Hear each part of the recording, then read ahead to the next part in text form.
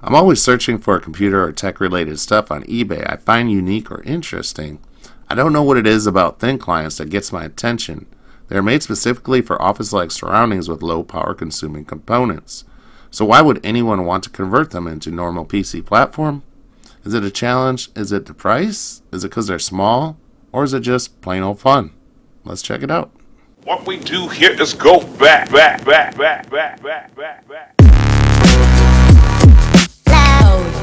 This is a 10-zig 5600 series that there's not a whole lot of information I can find on it, but I do know it has a 1.6 GHz Intel Atom dual core, 1 whopping gigabyte of RAM, and Windows XP embedded on a IDE flash memory module. Oh yeah, that's only 4 gigabytes. In order to change anything here in the BIOS, you have to reset the password, so we have to take that apart to do that. So let's go ahead and do that now.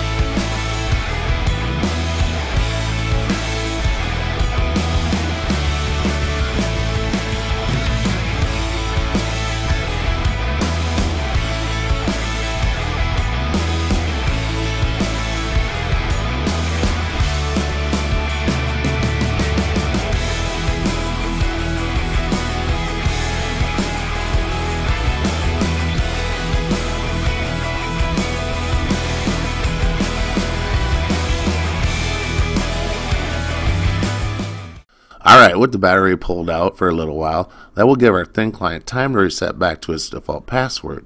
Once put all back together again, we can enter the case-sensitive password 10-zig with zig in all capitals. But now, baby, we can change that boot order so it will boot from USB and our new Lite operating system. I tried various Lite operating systems on this, and working with a total of 4 gig to play with, a Windows 7 Ultimate Lite ISO seemed to be the best bet. When fully unpacked, it was only 3 gigabytes. Look for that link in the description, but what do you say we just get on with this?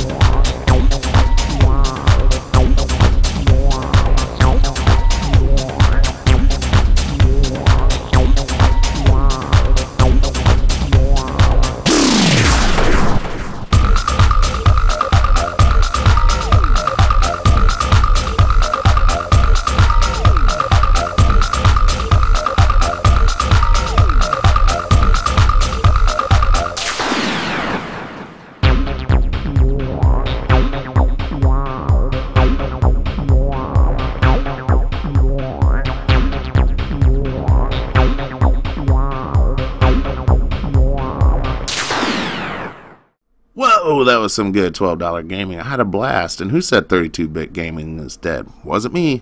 I think upgrading up to 2 GB of RAM would be a good performance boost and maybe a faster flash drive where I stored the games. But wow, it only took a day of headaches and finding an operating system and multiple installs with Rufus.